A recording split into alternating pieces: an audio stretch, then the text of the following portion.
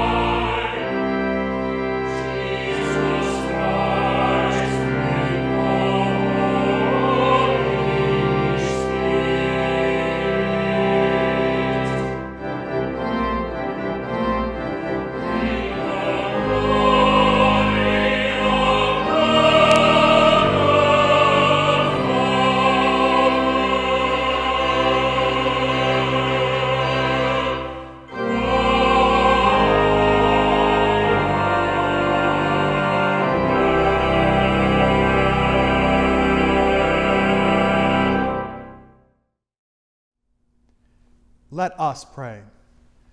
Father in heaven, who at the baptism of Jesus in the river Jordan proclaimed him your beloved Son and anointed him with the Holy Spirit, grant that all who are baptized into his name may keep the covenant they have made and boldly confess him as Lord and Savior, who with you and the Holy Spirit lives and reigns, one God, in glory everlasting. Amen.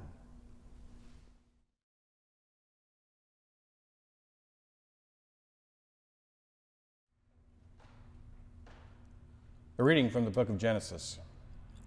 In the beginning, when God created the heavens and the earth was a formless void, and darkness covered the face of the deep, while a wind from God swept over the face of the waters. Then God said, "Let there be light," and there was light. And God saw that the light was good, and God separated the light from the darkness. God called the light day, and the darkness he called night. And there was evening, and there was morning, the first day. The word of the Lord. Thanks be to God.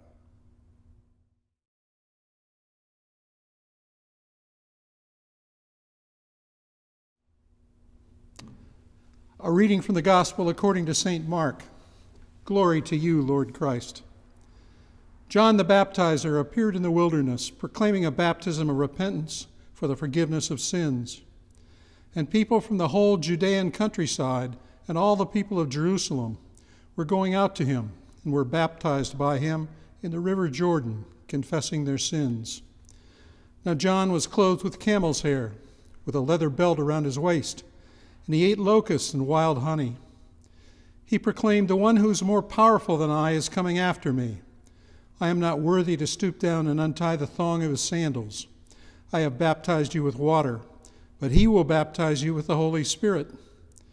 In those days, Jesus came from Nazareth of Galilee and was baptized by John in the Jordan. And just as he was coming up out of the water, he saw the heavens torn apart and the Spirit descending like a dove on him. And a voice came from heaven, "You are my Son, the Beloved. With you I am well pleased." The Gospel of the Lord. Praise to you, Lord Christ.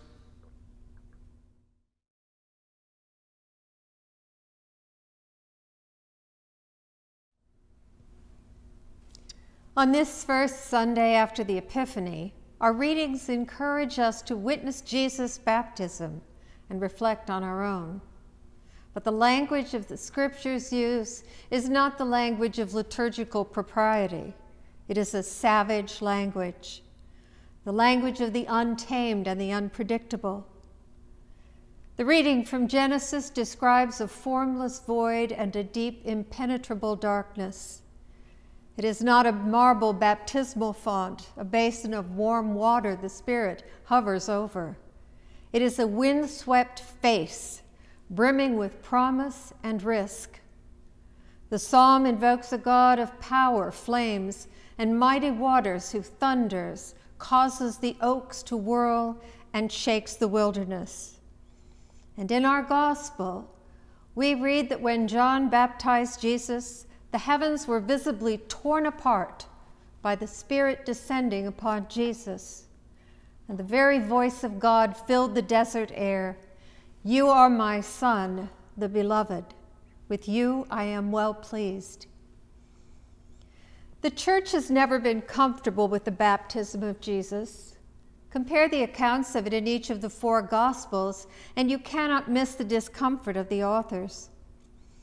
Matthew elaborates on Mark's story by adding that John tried to talk Jesus out of being baptized, and Luke will not even say that it was John who did it. John's Gospel says only that he saw the Spirit descend like a dove upon Jesus, but he does not mention baptism at all. Biblical scholars say that all this embarrassment is proof that Jesus was baptized by John, because when the gospel writers tell you something that is not in their best interest, you can be quite sure they are telling you the truth. Apparently, what scandalized the gospel writers was Jesus' decision to receive a baptism of repentance. Repentance for what? Wasn't the Son of God perfect, sinless, holy? Even if his intentions were good, what was the Messiah doing in the murky water of the Jordan River, aligning himself with the great unwashed? Aligning himself with the great unwashed. If Jesus had listened to public relations experts, he would have been more likely to stand at the banks of the river, holding out a hand to anyone who struggled to get into or out of the river. He could have even offered to give John a rest and done some baptizing himself. Even if he were innocent, even if his intentions were good, this could ruin his reputation from the start. Who would believe he was there because he cared about the people and refused to be separated from them? You see the problem. Why indeed? Why did the Son of the Most High get in line for baptism behind the tax collectors and sinners, the very folk who could sully his reputation?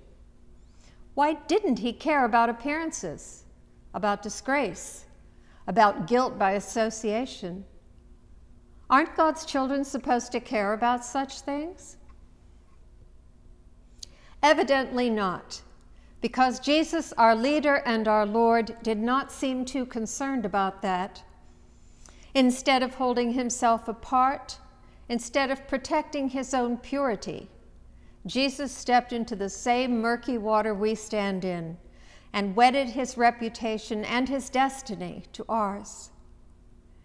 In his baptism, Jesus entered into the full, unwieldy messiness of the human family. In one watery act, he stepped into the whole story of God's work on earth and allowed that story to resonate, deepen, and find completion. In our baptisms, we vow to do the same. In the waters of our own baptism, we join ourselves to all others and throw our lot in with theirs. If this doesn't startle you, you need to pay closer attention. To embrace Christ's baptism story is to embrace the truth that we are united, interdependent, connected. We are one with all humanity. Whether we like it or not, the bond God seals by water and by the Spirit is truer and deeper than any other. It makes a stronger claim on our lives and loyalties than all prior claims of race, gender, tribe, nationality, politics, or preference. It asks that we bear all the risks of belonging, the risk that others might hurt us, the risk that others will change, the risk that they will change us. Is it easy to honor such a staggering claim? No. Do we have a choice? No. Are we the church known for doing this well? No.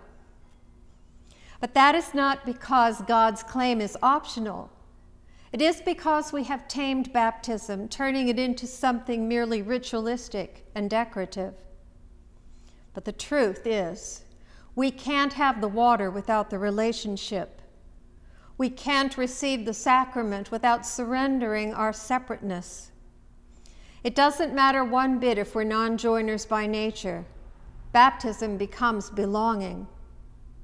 Nothing we do in baptism and in the life that follows is a private matter between us and God.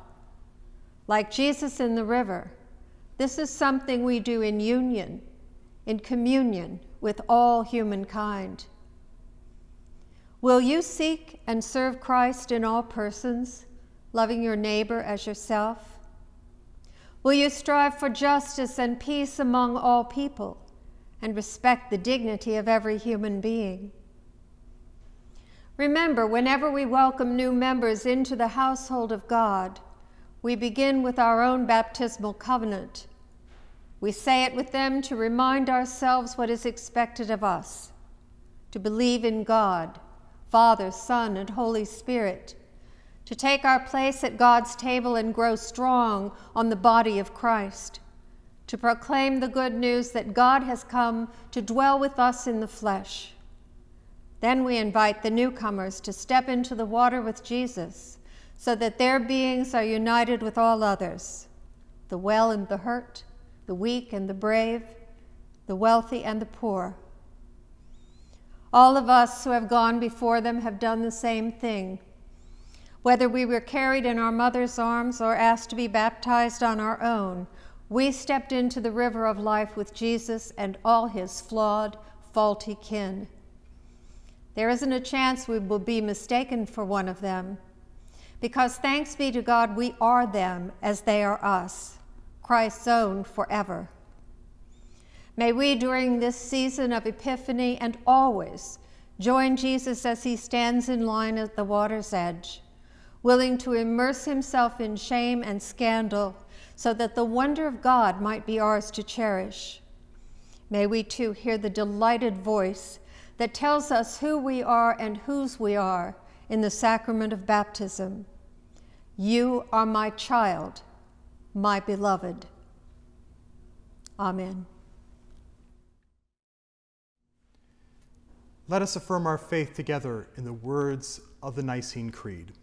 We believe in one God, the Father, the Almighty, maker of heaven and earth, of all that is seen and unseen. We believe in one Lord Jesus Christ, the only Son of God, eternally begotten of the Father, God from God, light from light, true God from true God, begotten, not made, of one being with the Father. Through him all things were made. For us and for our salvation, he came down from heaven. By the power of the Holy Spirit, he became incarnate from the Virgin Mary and was made man. For our sake, he was crucified under Pontius Pilate. He suffered death and was buried. On the third day he rose again in accordance with the Scriptures. He ascended into heaven and is seated at the right hand of the Father. He will come again in glory to judge the living and the dead, and his kingdom will have no end. We believe in the Holy Spirit, the Lord, the giver of life, who proceeds from the Father and the Son. With the Father and the Son he is worshipped and glorified. He has spoken through the prophets. We believe in one holy Catholic and Apostolic Church. We acknowledge one baptism for the forgiveness of sins. We look for the resurrection of the dead and the life of the world to come. Amen.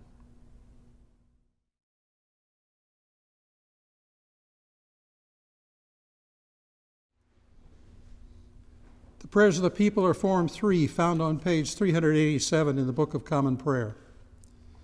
Father, we pray for your holy Catholic Church, that we all may be one. Grant that every member of the church may truly and humbly serve you, that your name may be glorified by all people. We pray for all bishops, priests, and deacons, that they may be faithful ministers of your word and sacraments. We pray for all who govern and hold authority in the nations of the world, that there may be justice and peace on the earth. Give us grace to do your will in all that we undertake, that our works may find favor in your sight. Have compassion on those who commended themselves to our prayers, especially remembering this week Amy, Art, Ashley, Barbara, Betsy, Bob, Caitlin, David, Dick, Elizabeth, Jack, Jason, Jane, Jeannie, Jim, John, Les, Mary, Pax, Sandra, Sarah, Sherry, Terry, Tony, and all those affected by natural disasters and human tragedies, the first responders amid the aid and relief efforts that continue around the world, especially for everyone affected by the coronavirus, and on all others who suffer from any grief or trouble, that they may be delivered from their distress. Give to the departed eternal rest. Let light perpetual shine upon them. We praise you for your saints who have entered into joy. May we also come to share in your heavenly kingdom.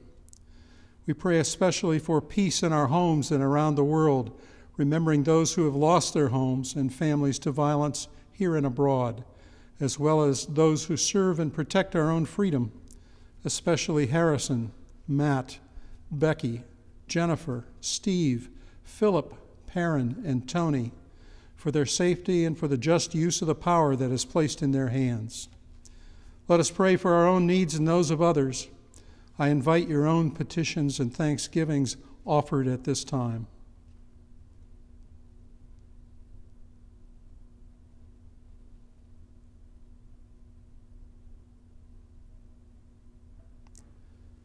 Let us remember and pray for our pastoral care team and Stephen Ministry. Caring God, thank you for how you call us to bring your light of hope and love to others. Continue to guide us in our care, especially with our Stephen ministers. Give those who feel they or someone close to them would benefit from a care-receiving relationship the courage to ask for a Stephen minister to walk alongside them. By your presence and Holy Spirit, continue to strengthen our Stephen ministers and leaders to provide the Christian caregiving that you have prepared them to do. Lord Jesus Christ, you said to your apostles, "Peace I give to you. My own peace I leave with you. Regard not our sins, but the faith of your church, and give to us the peace and unity of that heavenly city, wherewith the Father and the Holy Spirit you live and reign, now and forever. Amen."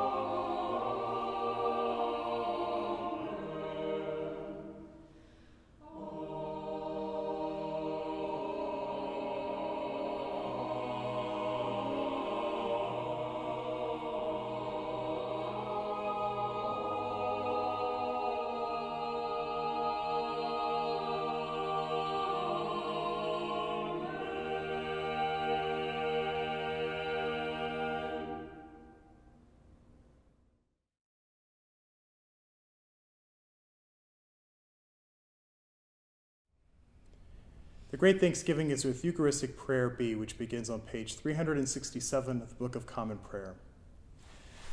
The Lord be with you. And also with you. Lift up your hearts. We lift them to the Lord. Let us give thanks to the Lord our God. It is right to give him thanks and praise. It is right and a good and joyful thing always and everywhere to give thanks to you, Father Almighty, creator of heaven and earth, because you gave Jesus Christ, your only Son, to be born for us, who by the mighty power of the Holy Spirit was made perfect man of the flesh of the Virgin Mary, his mother, so that we might be delivered from the bondage of sin and receive power to become your children. Therefore we praise you, joining our voices with angels and archangels and with all the company of heaven, who forever sing this hymn to proclaim the glory of your name.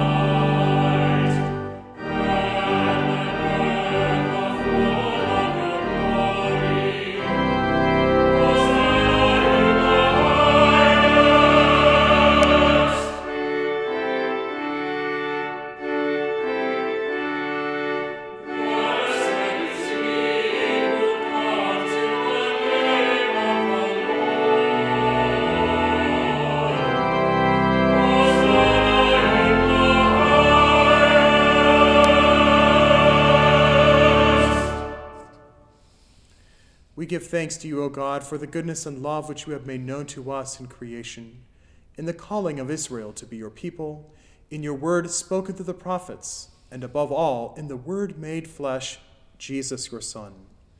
For in these last days you sent him to be incarnate from the Virgin Mary, to be the Savior and Redeemer of the world. In him you've delivered us from evil and made us worthy to stand before you. In him you have brought us out of error into truth, out of sin into righteousness, out of death into life. On the night before he died for us, our Lord Jesus Christ took bread, and when he'd given thanks to you, he broke it and gave it to his disciples and said, "Take, eat. This is my body, which is given for you. Do this for the remembrance of me."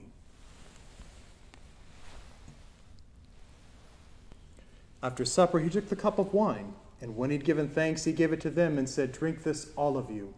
This is my blood of the new covenant, which is shed for you and for many for the forgiveness of sins.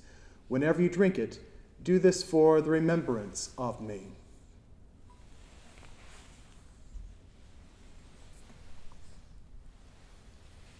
Therefore, according to his command, O Father, we remember his death, we proclaim his resurrection, we await his coming in glory.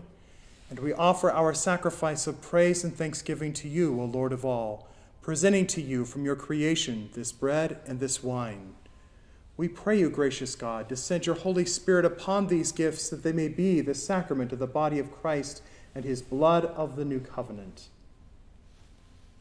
Unite us to your Son in his sacrifice, that we may be acceptable through him, being sanctified by the Holy Spirit. In the fullness of all time, put all things in subjection under your Christ, and bring us to that heavenly country where with Mary, the holy God-bearer, Thomas, and all your saints, we may enter the everlasting heritage of your sons and daughters, through Jesus Christ our Lord, the firstborn of all creation, the head of the church, and the author of our salvation. By him, and with him, and in him, in the unity of the Holy Spirit, all honor and glory is yours, Almighty Father, now and forever. Amen.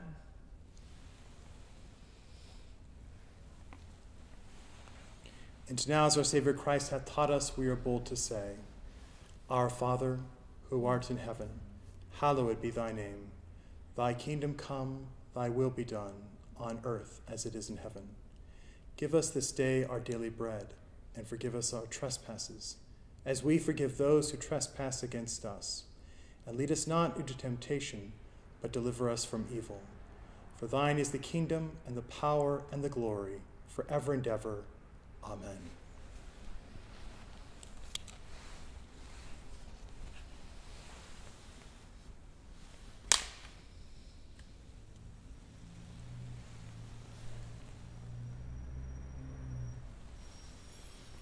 Alleluia, Christ our Passover is sacrificed for us. Therefore, let us keep the feast. Alleluia.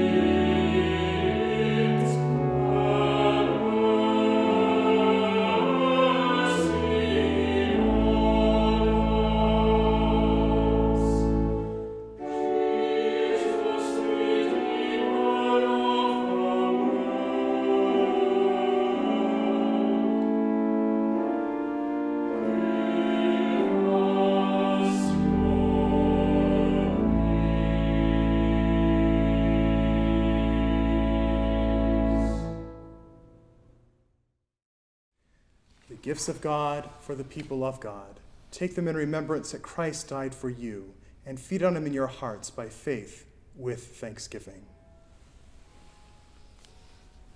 Using the prayer adapted by our National Cathedral, a spiritual communion is a personal devotional that anyone can pray at any time to express their desire to receive Holy Communion at that moment, but in which circumstances impede them from actually receiving Holy Communion physically. As we share in communion in one way or another, let us pray together. Beloved Jesus, I believe that you are present in the blessed sacrament of the altar. I love you above all things, and I desire to receive you into my soul. Since I cannot at this moment receive you in the sacrament of your body and blood, come spiritually into my heart. I embrace you and unite myself entirely to you. Let me never be separated from you in this life or in the life to come. Amen. Let us pray. Almighty and ever-living God, we thank you for feeding us with the spiritual food of the most precious body and blood of your Son, our Savior, Jesus Christ, and for assuring us in these holy mysteries that we are living members of the body of your Son and heirs of your eternal kingdom. And now, Father, send us out to do the work you have given us to do, to love and serve you as faithful witnesses of Christ our Lord.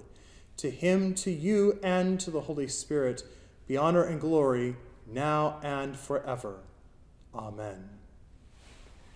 May Christ, who by his incarnation gathered into one thing, earthly and heavenly, fill you with his joy and peace, and the blessing of God Almighty, the Father, the Son, and the Holy Spirit be with you, those you love, and remain with you this day, this season, and forevermore.